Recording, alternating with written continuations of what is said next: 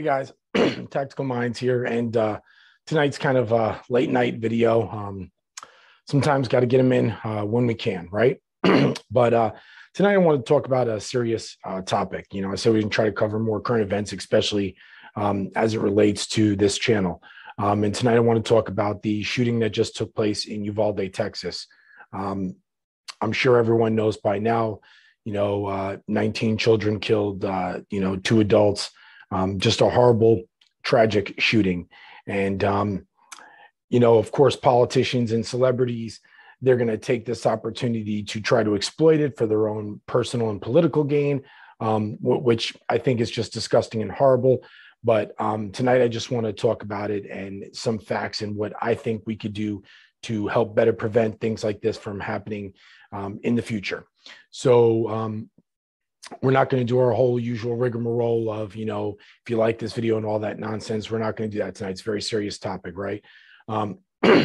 So first and foremost, I will say this. If you're the kind of person that is, strict gun control, if you're the kind of person that still believes the AR and AR-15 stands for assault rifle or automatic rifle or anything like that, then I would go ahead and not watch this video, because you're probably not going to be able to open your mind to what I'm going to say. You're just going to be closed-minded, and you're going to make every excuse in the book to push that political narrative. Okay.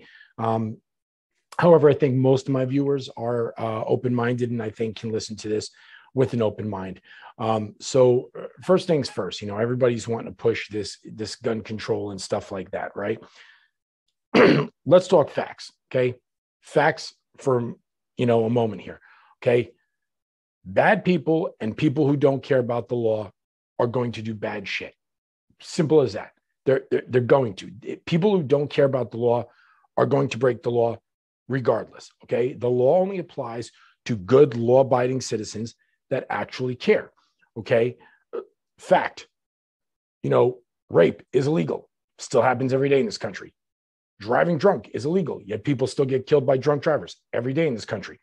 Murder, carrying a gun to school, illegal, yet as we see time and time again, people are still getting hurt. Okay. Putting more laws in place and making more things illegal doesn't fix the problem. These things are already illegal. Okay. It's already illegal to drive drunk, yet 28 people on average every day get killed in the United States from drunk driving. So what are we supposed to do? Ban everyone's driver's license? No one's allowed to drive a car anymore because cars kill people every day, right? These things are already illegal. If you're going to make the conscious decision to get in a car and drive drunk and take somebody's life into your hands, especially your own, possibly someone else's, you're going to do it. You don't care. You've already made that decision. If you're going to rape somebody, you're not going to stop because you see it's a rape-free zone, okay? You've already done it. You've made that decision. Facts, okay? Evil is evil. If you're going to go somewhere with an intention on harming somebody and shooting somebody, you're not going to go and see a gun-free zone and stop and go, oh, wait a minute. Oh, what am I doing? It's against the law. Facts, okay? Evil is evil. As a matter of fact, most people don't want to talk about the fact that a lot of these killers who are absolute fucking cowards pick gun-free zones. And the reason they pick gun-free zones is because, again, they're cowards and they know nobody else there is carrying a weapon that can stop them, that can defend themselves and stop loss of life. That's why a lot of them pick these places, okay? Because they know if they did pick a place where there are good, men and women carrying concealed weapons and are prepared to defend their brothers and sisters in battles, they know they're not going to stand up against them, because once the bullets start flying back at them, 9 out of 10 times, they don't want to be part of the situation anymore. They're cowards, plain and simple, okay? The only thing, and I've said this time and time again, guys, the only thing that stops a bad person with a gun is a good person with a gun, okay? I guarantee myself, whether I was still in law enforcement or not, or thousands of other people that are, good people out there that carry guns and believe in defending themselves and their family and life, liberty, and property and all that stuff, would have absolutely 1010% stood up and put this freaking animal down, okay? They would have 1010% done it. I guarantee you, if I was there, I would have done it. I don't care what kind of weapon the guy has. I would have engaged him, and I know thousands others would have as well. But because it's a gun-free zone, there was no good guys with guns there. There's bad guys. Now, there was a Border Patrol agent who showed up on scene, a BORTAC agent, who was the one that rushed in and ended up taking the life of the shooter. And thank God for him for acting selflessly and putting his own life in harm's way and going in there and, taking care of it and putting this animal down. And I say animal, and I'm not going to take that term away. This kid was evil. Okay. People that do this are evil. They're animals. But again, evil doesn't abide by laws. Evil doesn't know any laws. Evil is going to be evil regardless. Like I said, the only thing that stops a bad person with a gun is a good person with a gun. So that being said, I'm not going to go any more into the rant on that because, you either at this point get it or you don't. All right. Everybody these days is so divided. Nobody wants to listen to one side or the other. Everyone's either it's black or it's white. It's this or it's that. So I'm not going to sit there and waste my breath trying to talk to people. If you're somebody that is willing to listen and is open to it, you understand, you get it by now. What I will say is I will address all my people out there that are concealed carry holders.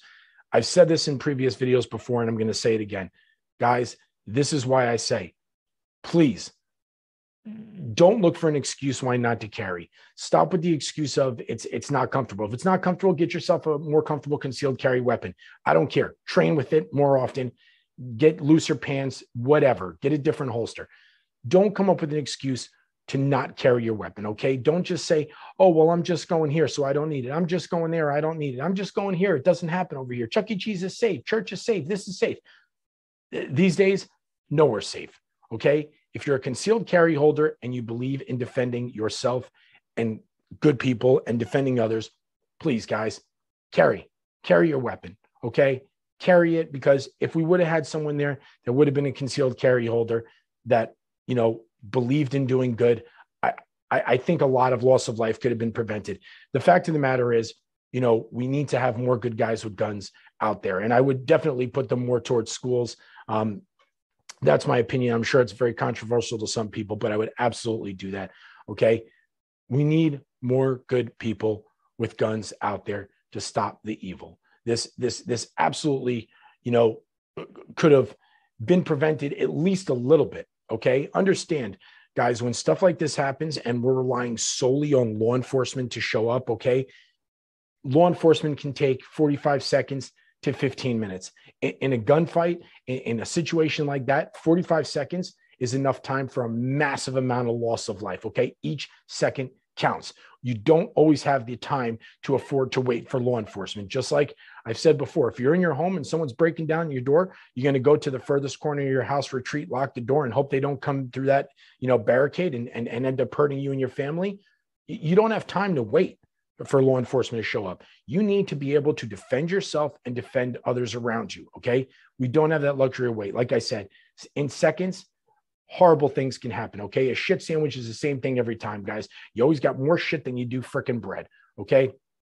So like I said, please, if you're a concealed carry holder, carry your weapon, guys, train with your weapon.